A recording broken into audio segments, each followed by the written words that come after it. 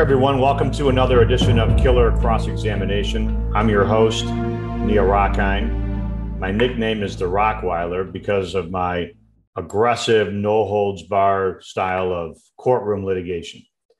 And I am fascinated. Anybody who's listened to this podcast or watched this podcast knows I am fascinated with the Robert Durst trial. I've just been fascinated with it. For those of you who know, Robert Durst is the son, I think the second son, a multimillionaire second son of a real estate tycoon, a real estate magnate in New York City. They own buildings on multiple avenues and streets, uptown, downtown, all over Manhattan. And Robert Durst was the subject of a movie in which Ryan Gosling played him in a movie about his life with his wife, Kathy Durst, who ended up disappearing without a trace. Robert Durst has been the subject of a TV series, and even a docu-entertainment, some kind of documentary called the Jinx, which appeared on HBO. Robert Durst is the suspect in the disappearance and presumed death and murder of his wife, Kathy. He was accused and acquitted, stood trial and was acquitted in Galveston, Texas, for the murder and dismemberment of a flatmate of his named Morris Black. And he's standing trial in LA, in Los Angeles County, for the murder of Susan Berman, one of his dear friends. And the backdrop to all of this is basically that he has spent a lifetime trying to cover up or sort of eliminate witnesses or people who may have been able to aid in proving that he killed or participated in the killing of his wife, Kathy. It's fascinating.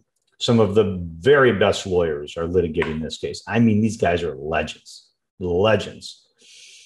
And I keep going back to this trial because I've watched it periodically here and there, and I want to spend just a bit of time talking about an extremely unusual segment related to the attempt by the prosecution, who's led by a guy named John Lewan, to call Douglas Oliver, who is a longtime friend of Robert Durst.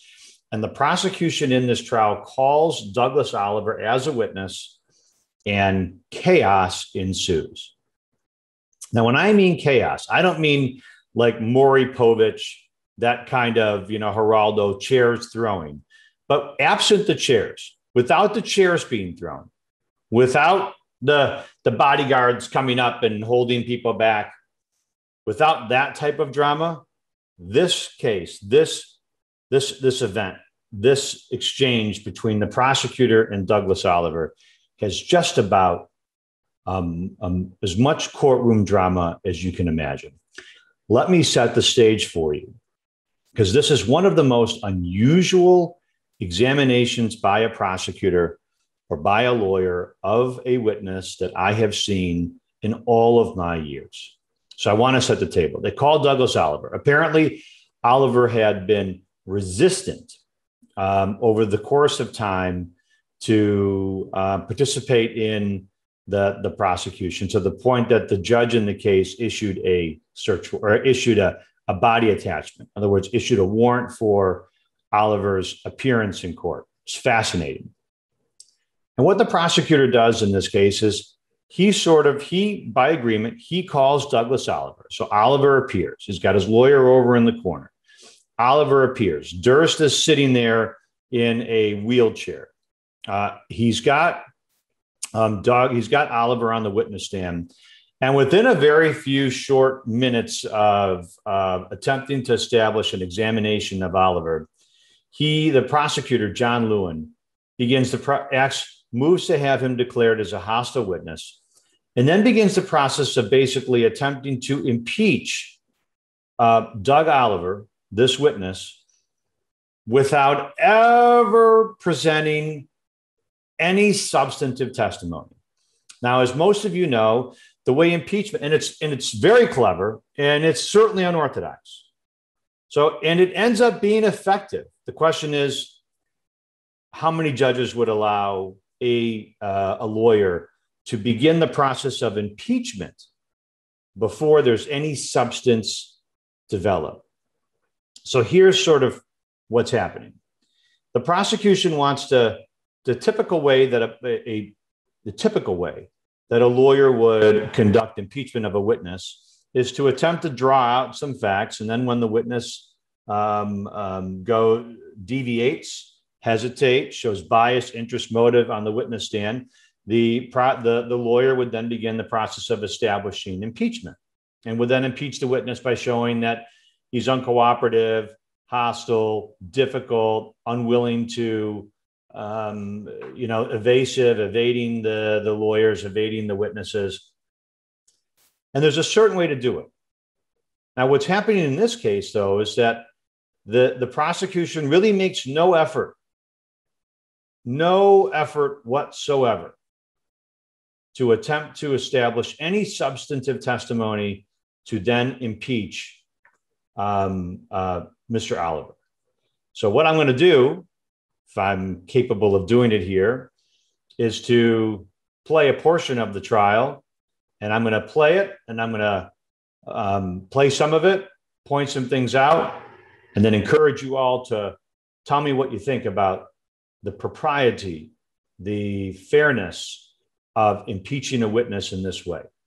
And some of the reasons why I think this is so important is because when the witness is examined, at times the defense keeps challenging the propriety of doing this. And at one point, the judge even says, I'm going to let the prosecutor do it, because if I don't let Mr. Lewan do it, he'll just stand here and he will object. He'll then make an offer of proof, and he'll tell us and the jury all of the reasons why he should be allowed to do it before we get any information from the witness. In other words, the judge is essentially saying, I'm going to let the prosecutor do it because he's going to bully me if I don't. At least that's my take on it. Let's watch.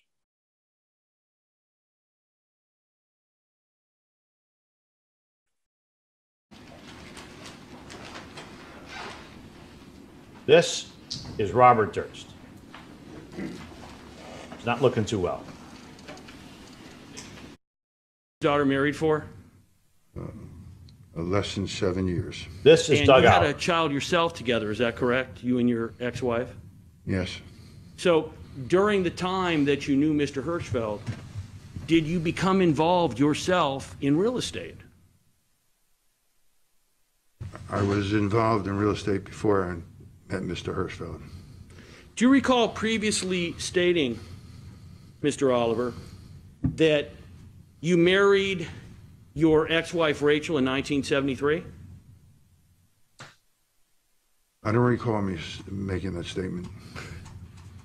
Okay, this is going to be pleasant. You hear the prosecutor there saying, okay, this is going to be pleasant. What's the next answer? When did you marry your wife, Rachel? In 1973. And in 1975, did you believe that you had made enough money and you didn't have to work again? No.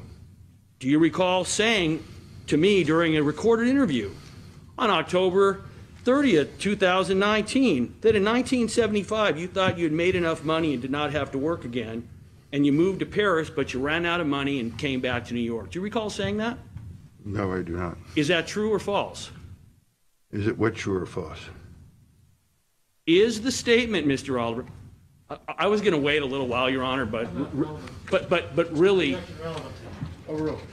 so Your Honor, at this point in time, pursuant to the motion that the people previously filed under Evidence Code Section 767, as well as the Williams case at 43 Cal 4th, 584 at 631, the Spain case, SPAIN 1984 at 154 Cal Ap 3rd at 845, 853, citing Goldenson, an 1888 case. You don't get to do that every day. Oh, Goldenson. That's a good one. Mr. Guerin might have argued that case, I'm not sure. Your Honor, I'm going to ask that the witness be designated as an adverse witness. So, yes, granted. Thank you, Your Honor. Okay.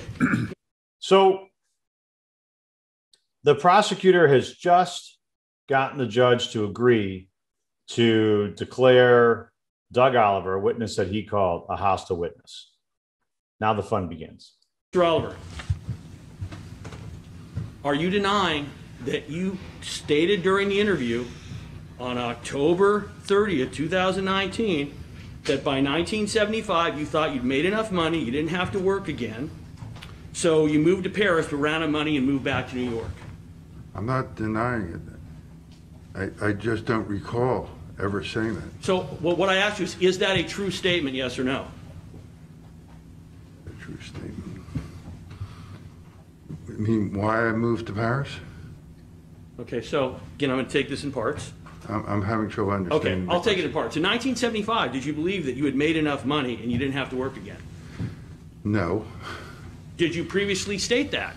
I don't recall stating that. So if you had stated it, it would be incorrect then, is that what you're saying? Incorrect that I didn't understand it? I'm a little confused what you're trying to get at, sir. Well, so Mr. Oliver, if you can, instead of worrying about what you think I'm trying to do, if you can just answer my questions, it'll go a lot faster. I am, sir. Object to that remark. No, overruled. But I will suggest that that each question. The judge is now going to give the prosecutor a tip on how to more effectively cross-examine this witness by encouraging him to, in each question, be very specific and ask only one fact question. Only elicit one single fact. See the judge's hands right there? Watch this. Be minute. In other words, just identify one fact and present that fact, since you're leading. That's what I will do, Your Honor. Okay? For affirmation or not. At one point in time, Sure, Judge. Thank you for the tip. I'll do it that way. you moved to Paris, is that correct? Yes. And while in Paris, you ran out of money, is that correct? No. Did you previously state that you ran out of money while you were I in do Paris? not recall stating it. I'm sorry? I do not recall Relevance, that. objection, relevance. Overruled. Good. Overruled. It's foundational material about this witness. About running out of money in Paris? I'm not going to call upon Mr. Lewan now to describe the scenario under which this will become relevant. I'm going to give him some leeway. Otherwise, Mr. Lewan will be stating his case so that he should be eliciting from the witness. So I am going to give him leeway. You may proceed. Would you agree, Mr. Hey, did you just see that? Did you see that? No. So I'm going to replay it. So the defense actually objects. And the judge says overruled, but he says, I'm not going to encourage Mr. Lewan, the prosecutor, to give an offer of proof, because if I do, he'll just stand here and tell everybody in open court what the rationale and how these are all connected together. And then what he should be getting that from the witness. In other words, the judge is concerned that even if he says overruled, the prosecutor will then stand there and make this presentation basically a mini microcosm of a closing argument, and the jury will hear it anyway. And that's the reason why the judge overrules it. And then he says, well, I'll strike it later, except the bell's already rung. If he gets this out and later on it gets stricken, what value is that? The jury's already heard all of it. previously state that? I don't recall stating that. So if you had stated it, it would be incorrect, then is that what you're saying? Incorrect that I didn't understand it? I'm a little confused what you're trying to get at, sir. Well, so Mr. Aller, if you can, instead of worrying about what you think I'm trying to do, if you could just answer my questions, it'll go a lot faster. I am, sir. Object to that remark. No, overruled. But I will suggest that that each question be minute. In other words, just identify one fact and present that fact, since you're leading, That's what I will do, Your Honor. okay? For affirmation or not. At one point in time, you moved to Paris, is that correct? Yes. And while in Paris, you ran out of money, is that correct? No. Did you previously state that you ran out of money while you were I in do Paris? not recall stating it.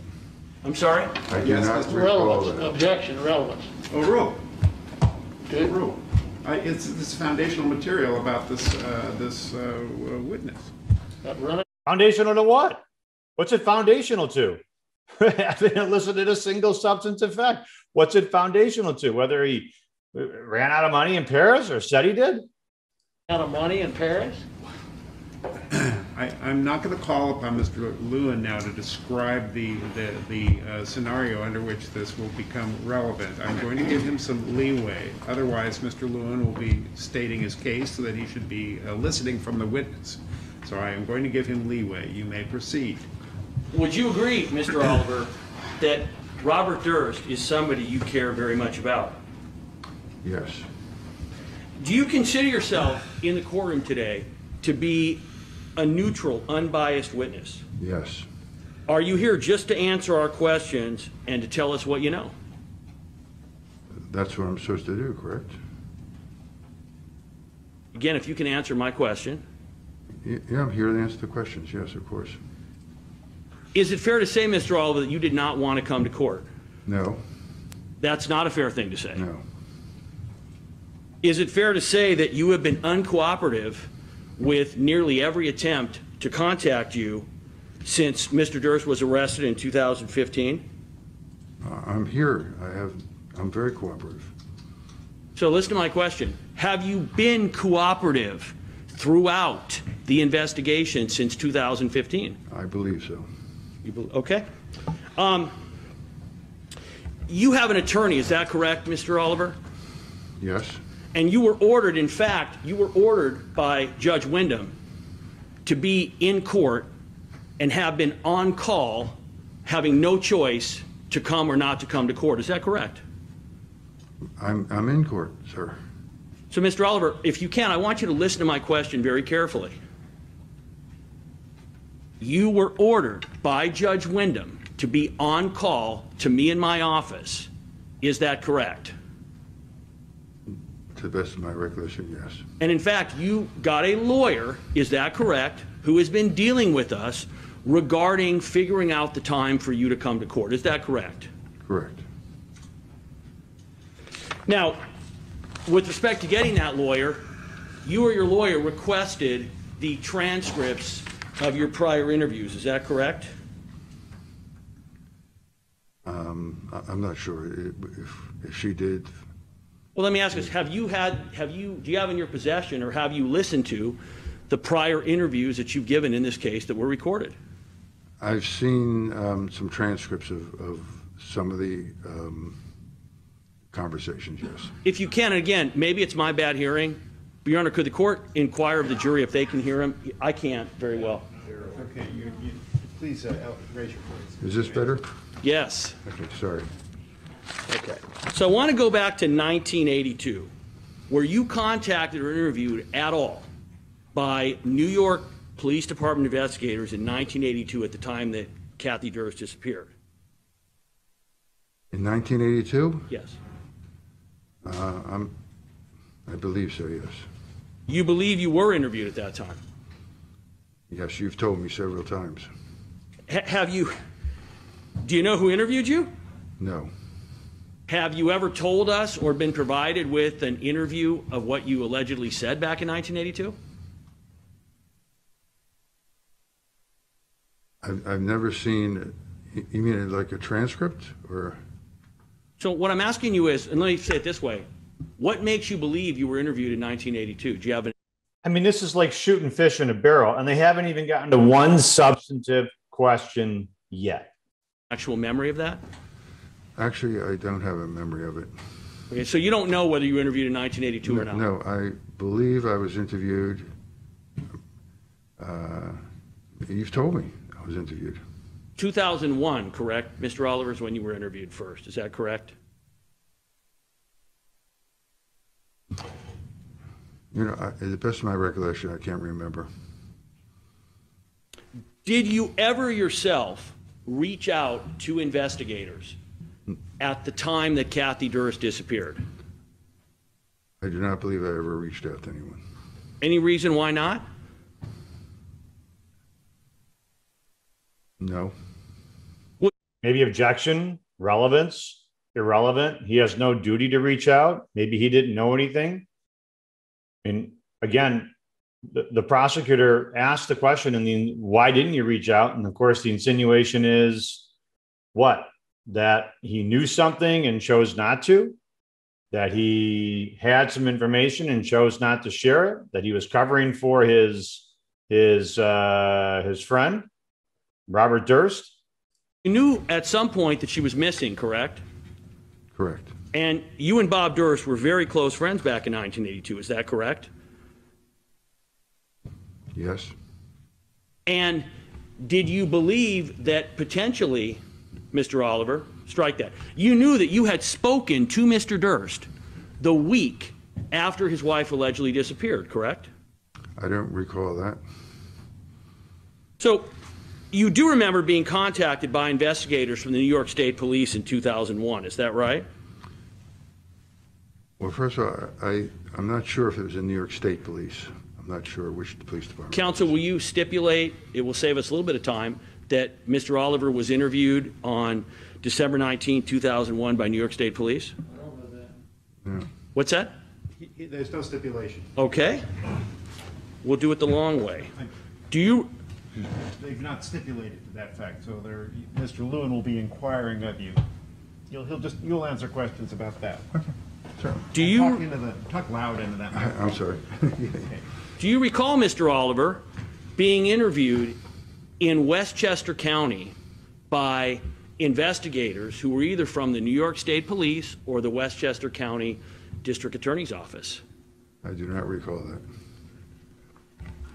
And in saying that you do not recall it, then I assume you don't have any memory of what you would have said to them. Is that correct? At the best of my knowledge, I can't remember what I said to them.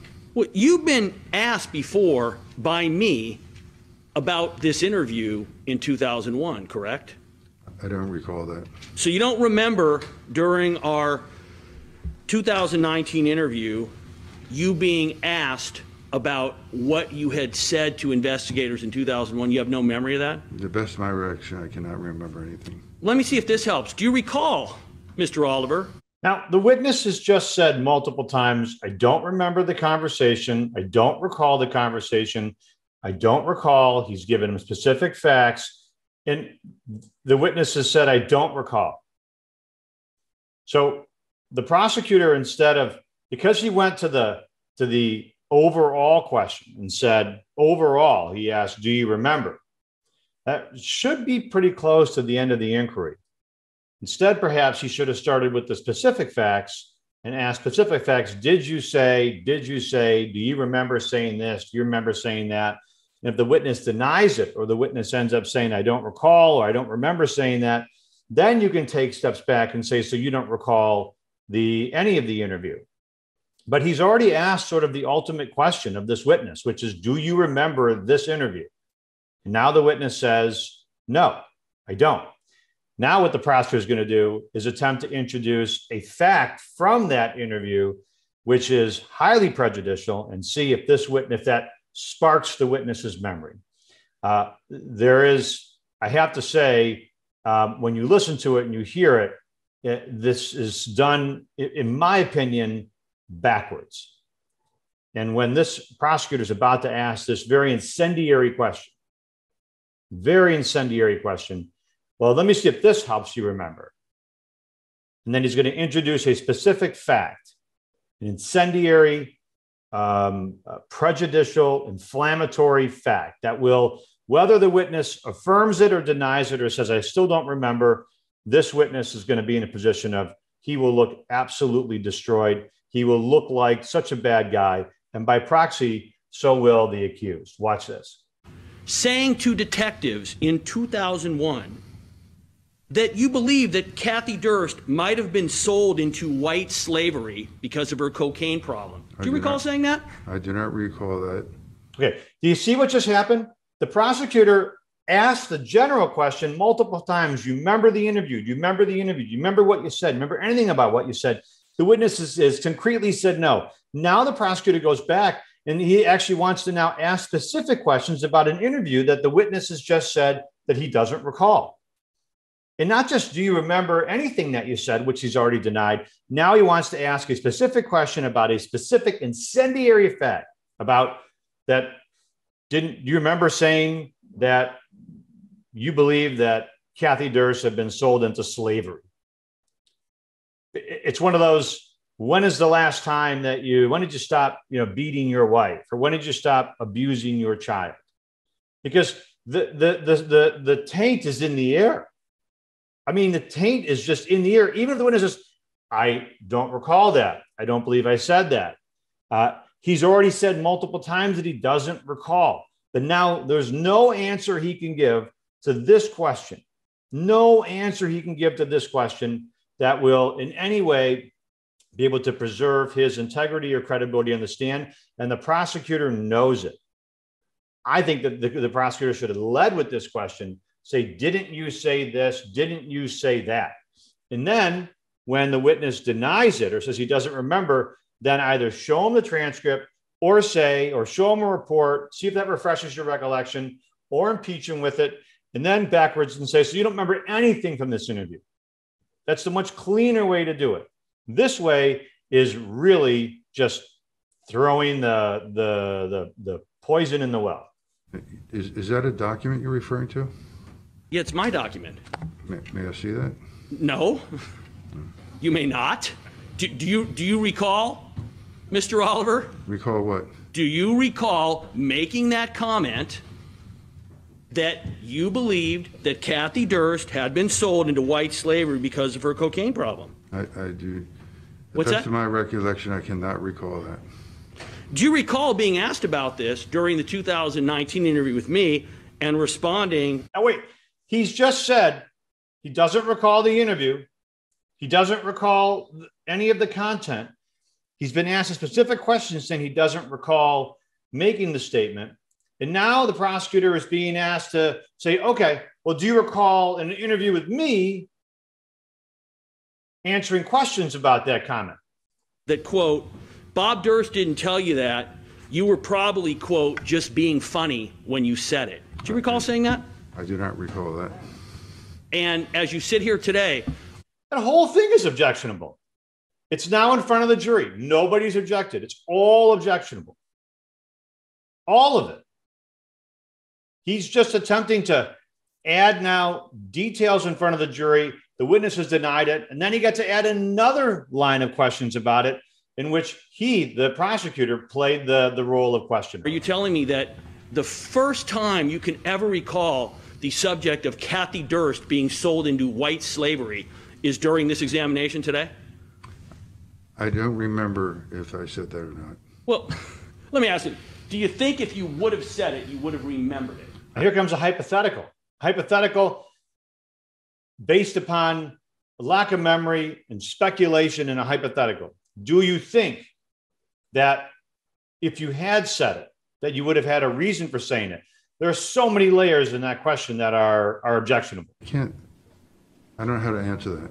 Well, does the concept, Mr. Oliver, of Kathy Durst being sold into white slavery, does that sound like something that you could have thought?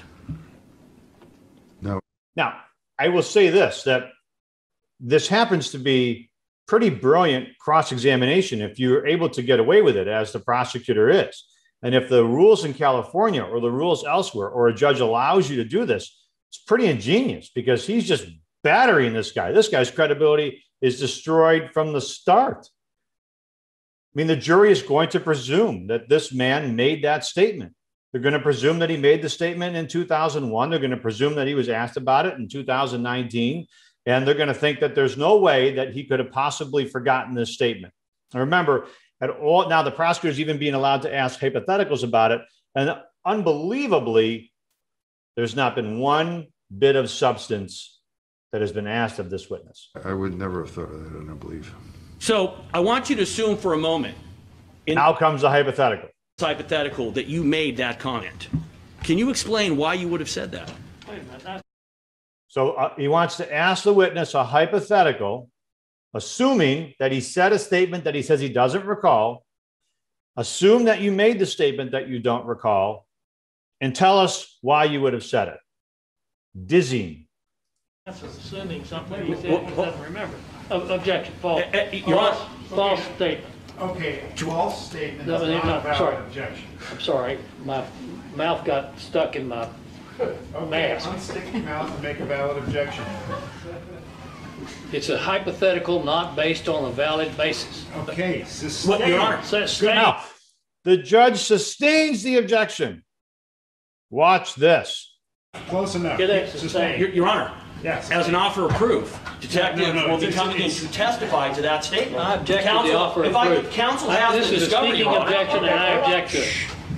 Okay, everybody, inhale.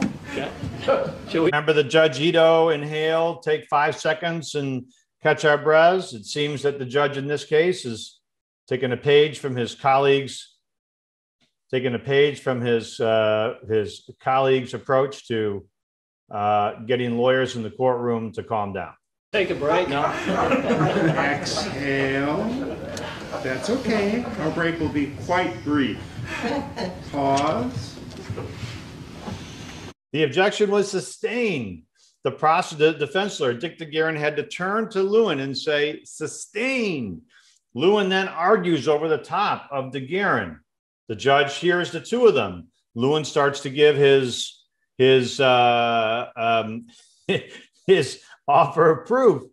The prosecutor, the defense lawyer objects and says, speaking objection. The judge says, inhale, relax, and watch this.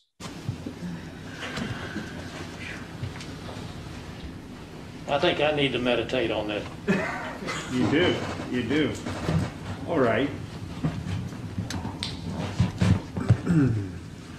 Would you like the Bates stamp discovery page where this statement is indicated, Your Honor? Okay, no. Now, what Lewan is doing is he's trying to throw in there that there are pages referenced, that there are Bates stamps, which are numbers in the bottom of pages that will actually show whomever's reading the page, and it will show that he's not making it up. And so what he's doing is he's trying to make it seem like by making a comment that the defense has all the discovery and trying to make a comment that DeGuerin, that there are Bates stamps, he's trying to let the jury and the judge know that he's not making it up. He's trying to bolster his credibility, and he's trying to diminish the credibility of the defense and force the judge to reverse his ruling. I know. So you intend to supply this factual basis. Foundational to impeachment subject to Yeah. 1235 of the Evidence Code and People All versus right, all Green, right. Your Honor.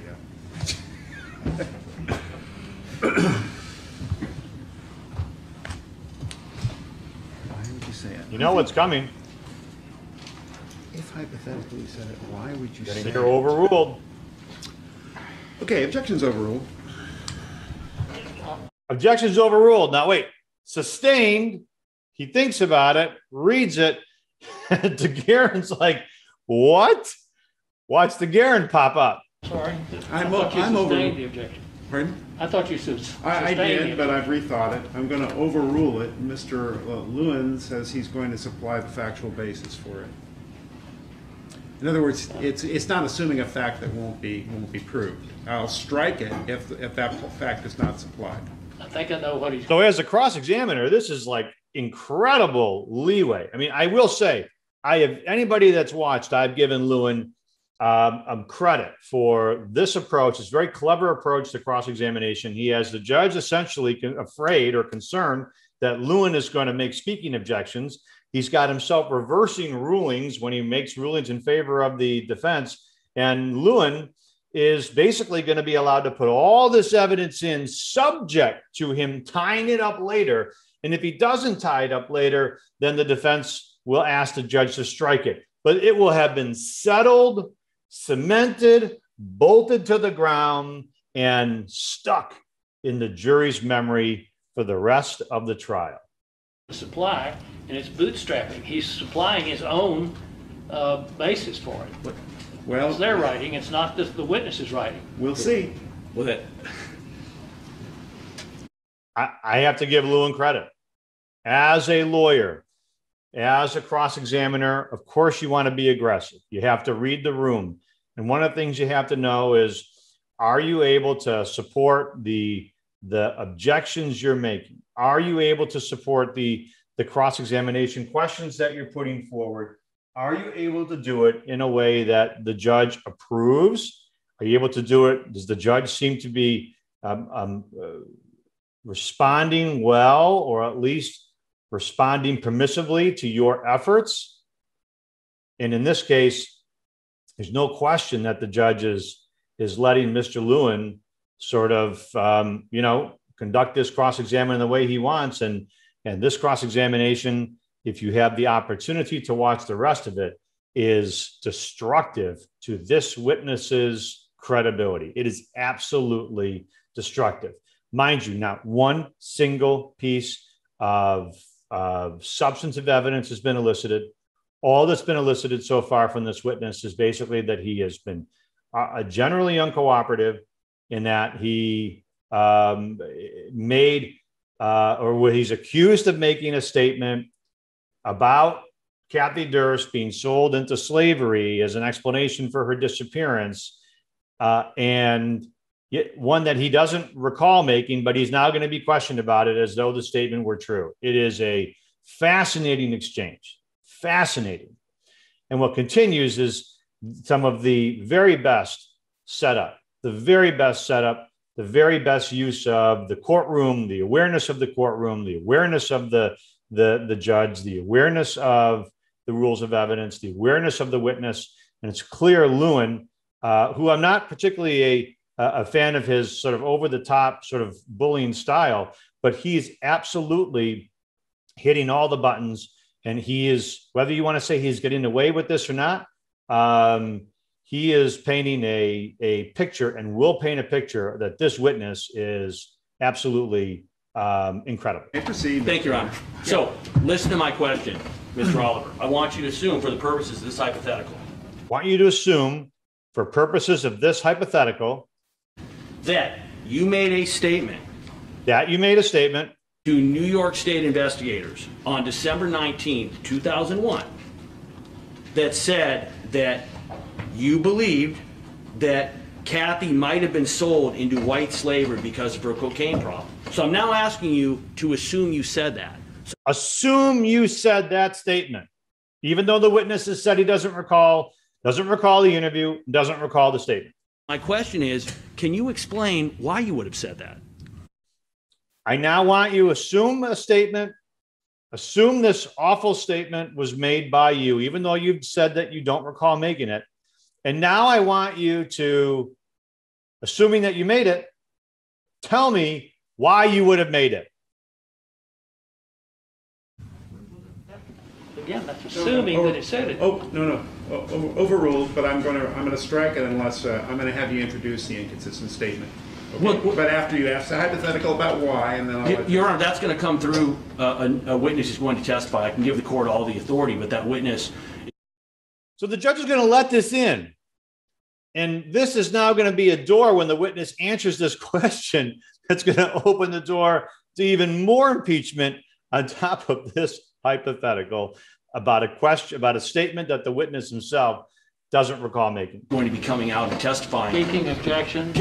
No, he's a Counsel has the discovery, Your Honor. It's not a dispute. It's what was... Counsel has a discovery, it's not a dispute, as a way to make DeGuerin look like he's just playing the mouthpiece and playing sort of the sleazy lawyer, basically saying that how can he say, the implication of the jury is, how could he say that he doesn't know about this information because he has it in the discovery? It's basically trying to demean, and diminish DeGuerin's credibility. Okay. I'll strike it if it's not supplied, if the factual basis isn't supplied, if counsel has a different way to introduce that fact other than introduction through this witness or this. I mean, you could publish the inconsistency. I'll strike it, the judge says, later, after it's already settled in the jury's mind, and this witness has had to now battle with Lewan over, after he claimed he didn't recall the statement, didn't recall the interview, didn't recall the specific statement, and now is being asked a hypothetical to assume he said it, and now being asked to explain why you said something that you don't have any recollection of saying. Statement now, if you wished, or but I'll strike it unless you publish it one way or another. Thank you, Your Honor. Did you understand my question, Mr. Oliver? Not really. Okay, so I'm having you assume that you made that statement to detectives. So I'm just trying to understand why you would have said, if you have any idea, why you would have told them that you believe that Kathy Durst might have been sold into white slavery because of a cocaine problem. I don't believe I ever told them. Okay, now, this is what all of this, the permissiveness that the judge gave the Lewan, which is brilliant, by the way, if Lewan can pull this off. This is brilliant cross-examination, because he's now just with, despite the lack of memory, and a hypothetical to assume he said it, he's now denied saying it, or said, I don't believe that I said it. And now Lewan gets to impeach him with that denial. So you're denying. So here's what I'm asking. I want you to assume for a moment that you said that. I'm asking you to assume you said it. Would it be your testimony then that you would not be able to explain why you would have said that? No, I can't. Wait a minute. Objection. As to a hypothetical question, the witness has disputed. He denies saying it, so why would you say something and he denies saying it? So it appears nonsensical in a way. It is. On the other hand, if the... That's my objection, yeah. Nonsensical. Nonsensical. I don't Right. think Thank you for that's supplying. not an objection. No. I understand. The objection is that it's an improper hypothetical, and I've overruled that objection. Okay. So let's continue. Subject to a motion to strike, for reasons I explained. Mr. Oliver, you were not contacted by any law enforcement relating to... Dizzying. I have to say that the examination of Douglas Oliver by John Lewan gets worse and worse and worse for Lewan. Worse.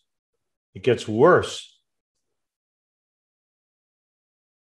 I mean, at this point, regardless of what, and I'm curious what anybody watching this thinks about this exchange, but I'll say this. It would be almost impossible now for Lewan for Oliver to come back and be a remotely credible or impactful witness. The jury has just heard this man deny making a statement or saying he doesn't recall, that he doesn't recall the interview, doesn't recall the statement. He's pitted him. Lewan is, I think, very masterfully pitted himself against the witness and the defense, and saying, I asked you about this. Don't you remember that? He, of course, says, I don't recall that. The judge is basically letting him ask this hypothetical. Do you assume you said something that you don't recall saying? Why did you say it? Then ultimately he says, I have no explanation for why I would have said something that you're asking me to assume I said that I don't recall saying. It makes the witness look, because remember, the fact that the witnesses, that the jury is hearing, the fact that they now have heard multiple times, is that this statement that he made a comment about his friend's wife's disappearance and said maybe she was sold into white slavery is an offensive, demeaning, prejudicial, inflammatory, salacious comment.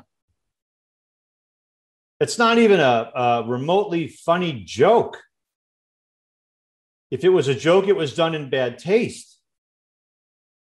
But that comment is now stuck right here, stapled to that witness's chest. That's all the jury is going to be sitting there thinking about is, this guy made that comment and he's denying it.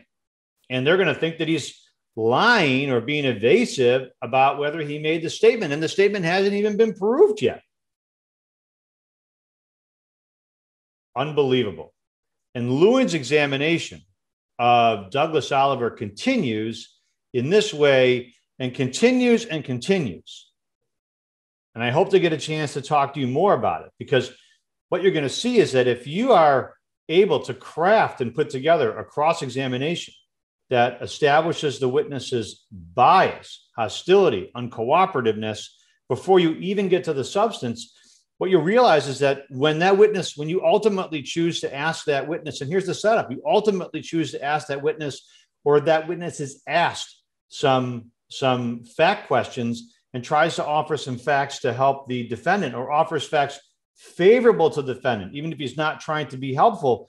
Think about what the jury's thinking. There has already been the witness's favorable testimony or helpful testimony to the accused has already been set above a pool of quicksand.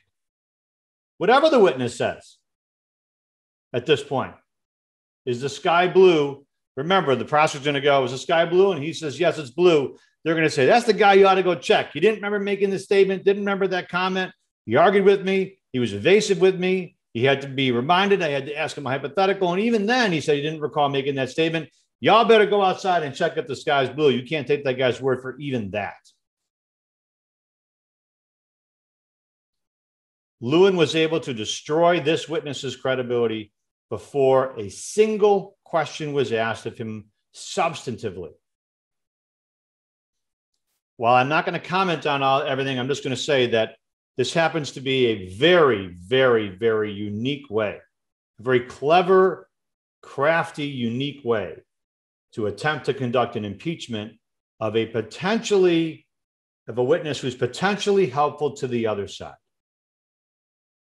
And it's definitely worth watching for those out there that are interested in cross-examination styles, because if you can figure out a way to duplicate this using the rules of evidence, then you can undermine the credibility of a witness before that witness even says anything substantively.